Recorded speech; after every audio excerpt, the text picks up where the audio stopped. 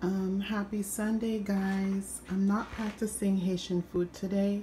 What I made, it's called a tropical beach bum vanilla pudding pie. So everything you see in here is edible. Vanilla pudding, blue ocean with sparkling sugar, um, Swedish fish.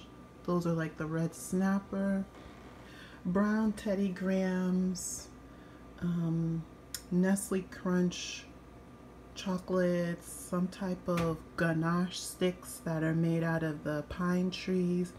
The leaves are supposed to be mint, but I don't like mint, so I just used basil. Lifesavers as the life preserving rings. The sand is made out of ground up graham cracker. Even the seashells, the white seashells and sand, that's all edible candy. This whole thing is edible, everything you see in here. And then it's 3-tier. So you have the yellow vanilla pudding on the bottom, you have the sand in the middle, and then the blue vanilla on the top. Really fun to make. The only thing I had to buy that was new was this dish, and it came with a lid. And that was it.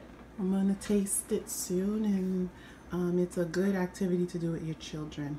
Bon appetit. Merci un peu, merci bon Dieu.